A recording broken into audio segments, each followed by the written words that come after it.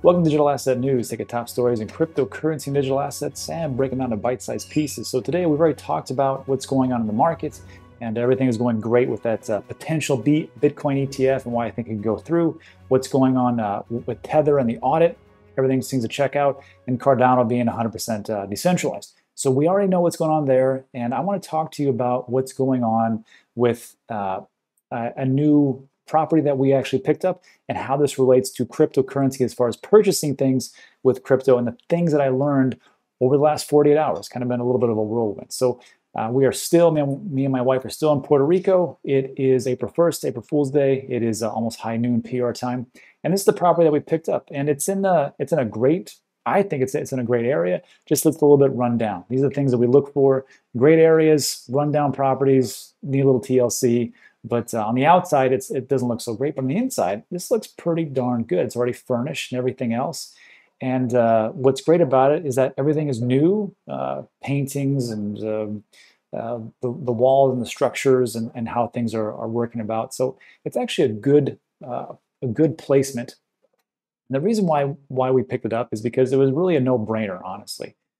This is actually already on Airbnb. These are the things that we look for. We like to do short-term rentals. And for us, this just made total sense. When we were coming to Puerto Rico, we were looking at places to rent.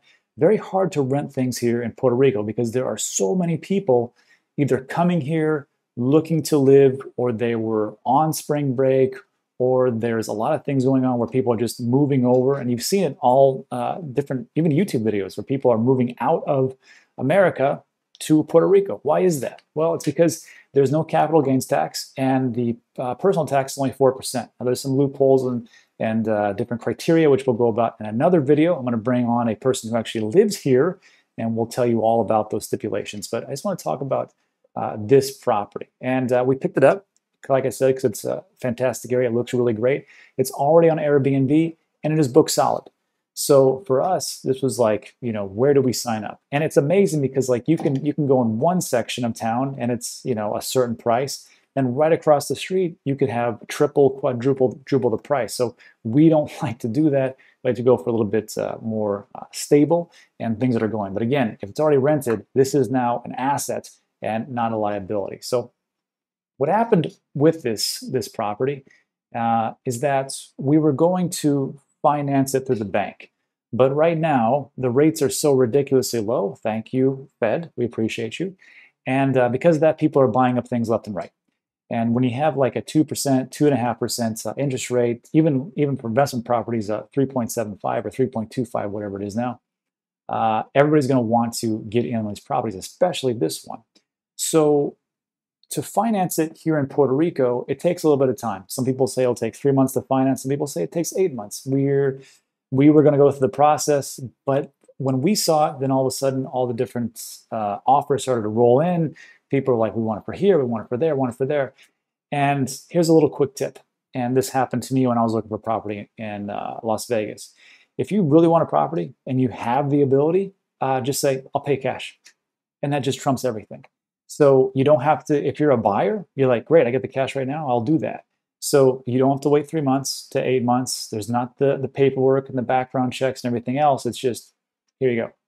So that's what we did because we didn't want to lose this property because, again, it's already rented and it only makes sense. And I think that the value is going to only go up. There's a couple other factors that I don't want to discuss in this video.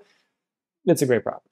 So the thing is, though, is that when you're going to pay for cash, first of all, on this channel, it's a cryptocurrency channel, right?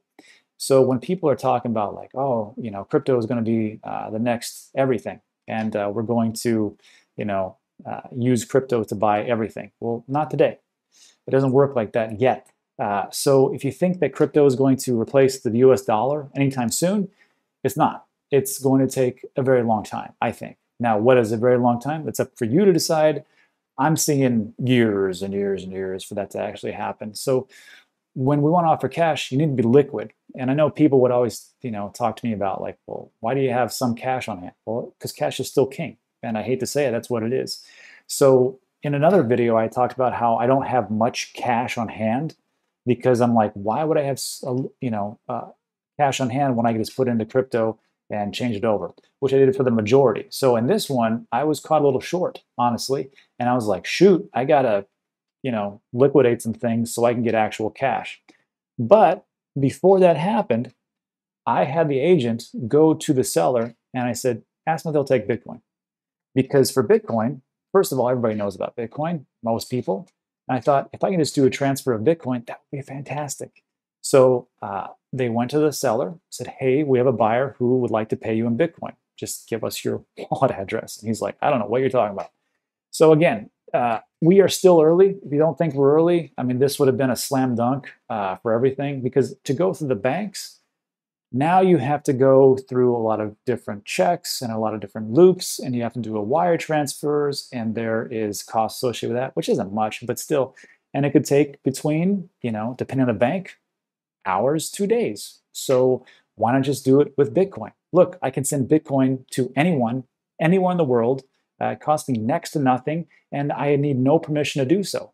And then also on top of that, if this guy would have taken Bitcoin, which you said no to, it would have appreciated probably at least double X this year. I mean, if we're looking at 60,000, I think it's going to hit 150,000. So whatever. But I think he needed the cash for something else. Okay. So that's one thing I learned. I learned that, people aren't going to take cryptocurrency all over the place. Not yet anyhow. So that's a problem. I need cash now. So what do? Well, the thing is, since I don't have the full amount in my bank account, I need some liquidity somewhere. So what do? Well, I didn't really want to sell my Bitcoin, because if I sell my Bitcoin right now, first of all, that is going to be a problem for capital gains tax. So I want to pay on that. Second of all, I believe that if I cash out of my Bitcoin, what's going to happen? Well, it's probably going to go up. I mean, it could go down, but I don't think it's going to go like a major dip where we're going to go from like 60,000 to 20,000. So I was like, well, that's not a great plan. But I did take a look at the places where I had it at, and I had limits to what I could cash out on. Like on Voyager, it was 25,000. With Coin, I don't have any Coinbase anyhow. Celsius, there was also a limit, and then for Gemini, which is where I have some other stuff on there, there was a limit about the same. So I said, well, shoot, I only have limits on each one of those. Where do I, get this? Because I had some in my business bank accounts, because I have to keep that on the business one. So I said, okay, well, I'm just going to do an owner's draw, and I take some money out. But again, I was still short. So what do? So what I did was I just went onto Celsius, went on my phone, and I said, hey, Celsius. Well, I didn't say it like that. You click on Celsius, and there's a button that just says, it's a C on the bottom right-hand corner, and there's a button there that says borrow. Now, this is not available for every person who has Celsius. This is not available for even everybody in America. I think Californians, you can't even do that. But Texas, hey, you can. So great. So I clicked on that button, and I've done this before. We've done videos before about it. I took a small loan against Ethereum. It was only like $1,000, and it was very smooth, very easy, and it was done like within an hour or so, and that was it. So what I did then is I just said, okay, I want to collateralize X amount of Bitcoin, and I want you to send me dollars into my bank account, and that's the other part that I needed to fund this project. And what was great about it is that it was done. I put this in last night at, I think, by 10 p.m., 9:30, 10 p.m. And then this morning, a Celsius representative emailed me, and I double checked to make sure that the domain where the email came from was from celsius.network. It came on over and said, hey, Rob, we got to verify some things. Do you have something that, like a utility bill or a bank statement that has your address? Sure. Sent that over. And within 30 minutes, I was approved for a sizable amount for the rest of the money that I needed to fund this this property. So when I'm looking at things, here's what I learned all in all. And then I will just say this: not all banks are created equal. Because in one of my bank accounts, one of my business accounts for Wells Fargo, that was where I was going to get the bulk of it. and they said, you have a $5,000 limit per 24 hours and a $6,000 limit over 30 days. So that was not going to fly whatsoever. And there was no way around it. So that was it. Thankfully, USA is like, we have no limits. We'll help you out. And fund's going to go from there, and it's going to go to the company, and should be no problem. So what I learned moving forward is this. Even though we talk about how great cryptocurrency is, cash is still king, and you're going to need it. And it's like my friend CJ over there, Mark Rebellion. So, you know, sometimes you just need dry powder on the sidelines to get into a position. And in this position, it was a investment property, and it worked out pretty well. Second thing I learned is that, again, people, even though it works tremendously well, I could have easily sent this guy Bitcoin, and and there would have been some other advantages for that. But didn't work out for the guy because he didn't really trust it. And it taught me that as much as we talk about it, not everybody's like us, and that's just how it is. Second thing I learned is that if you're going to do a loan, make sure the loans work for you.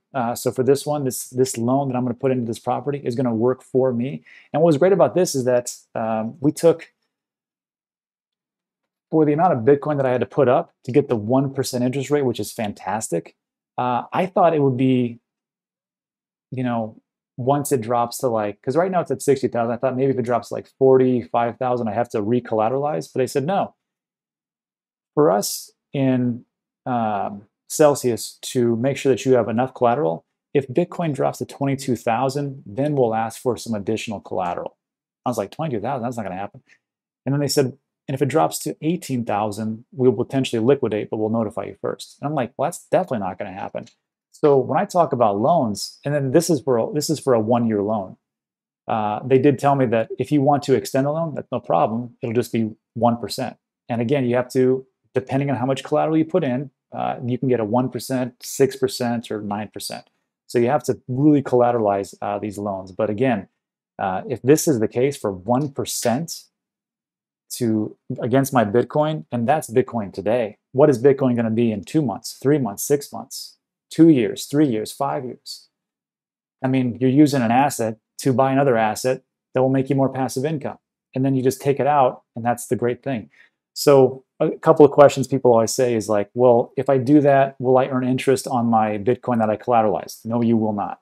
Second thing is, when the price of Bitcoin goes up, do I owe more on that Bitcoin? No, you will not. You will just put the money, you will just, whatever your loan is amount for, you just pay that amount and you get your cryptocurrency back, no matter if it goes way higher or not. So again, I think this is it's a win-win situation for me and them. And that's kind of saved me. So, and the last thing I learned was this. I think this is a lesson for everybody. Even though, like I said, like 25,000 a day, it seems like a lot right now for a lot of people. But remember where you're at. For cryptocurrency, this could 2x, well, depending on what cryptocurrency you're into. This is not financial advice, but I look at my portfolio, I'm like, I expect things to either go between 2x and 30x. So if you're in that same boat as me, and you're like, well, I don't have that much. Well, yeah, that's true now. But what's going to happen in, again, 3 months, 5 months, 8 months? You'll be surprised. So this is just a cautionary tale for everybody. If whatever exchange you're using, because if you want to cash out or if you want to get loans, make sure that you have, you know, all that thing taken in place. If you want to cash out, make sure that you ask them to raise your limits and what the requirements are. Make sure that you can buy more, because 25,000, let's say you have $1 million. How long is that going to take you if it's $25,000 per day? So do these things now before they bite you in the A and you got a lot of problems during your exit strategy. All right, so that's it. So first of all, if you got a little value from this video, go ahead and hit the thumbs up. That always helps the channel greatly. Also consider subscribing, because a lot of things we talk about are time sensitive. And that is it for today. So thanks for watching. I appreciate it, and I'll see you on the next one.